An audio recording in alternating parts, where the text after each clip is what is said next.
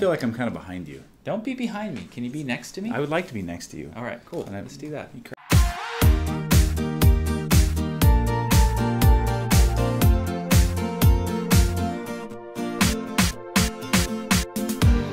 Hello everyone, this is Brandon Leon. I'm here with Keith Collins. So I'm your real estate expert in Rockland or Roseville. Keith Collins is lending expert here locally in the area in Northern California.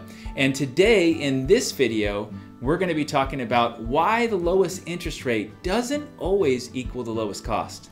I'm glad you brought that up, Brandon. Yeah. Yeah, so just an interesting concept. I think a lot of times we chase kind of the shiny penny of maybe the lowest interest rate, and we're not necessarily looking at the actual loan program, and then the overall cost of the program pushed out maybe 5 or 10 years. Sure. So like a good example is FHA versus conventional. FHA will typically always have a lower interest rate than a conventional home loan, but it has some of the most, or the highest upfront cost. FHA has a 1.75% fee upfront financed into the loan. So when you push that out over maybe a 5 or 10 year period of time, you might be $5,000 more expensive on an FHA home loan, even though the interest rate's a little bit lower.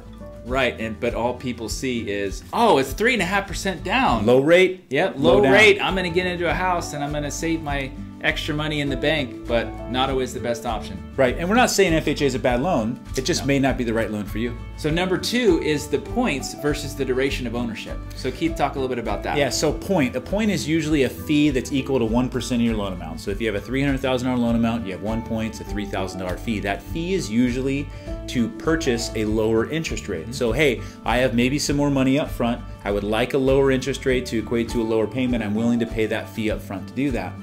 When we talk about points versus duration of ownership, if you're paying that fee up front, we have to figure out how long you're going to be in the home to identify how long it's going to take to save the amount of money on a monthly basis that totals that initial upfront expense. And so if that time frame might be 6 or 7 years, but you're only planning on being in the home in 4 years, it doesn't make sense to pay the points to buy the rate down. Yeah, that makes complete sense. You with me on that one? I am. I was thinking through it. I like it. That was a good one. I was tracking with you mentally on a whiteboard in my head. Number 3, total cost analysis. Why is that important? You know, I think it's important that we always look at a total cost analysis. So I think in lending 2019, we might not be getting the wrong loan, but we might not be getting the right loan. And so it's really important to look at your individual situation, all the loan programs available to you, and then again, push those loan programs out over a period of time, like let's say 5 or 10 years, to figure out over time which program has the lowest cost. And we do that through a total cost analysis. Yeah, and how many lenders do you know, like over your years of experience, any other lenders besides your company actually do that? Not a lot. It's a very unique program. He's being nice. I've never ever seen another lender do a total cost analysis. It's very important. You should get one. So this is Brandon Leon, your friend in real estate, here with Keith Collins.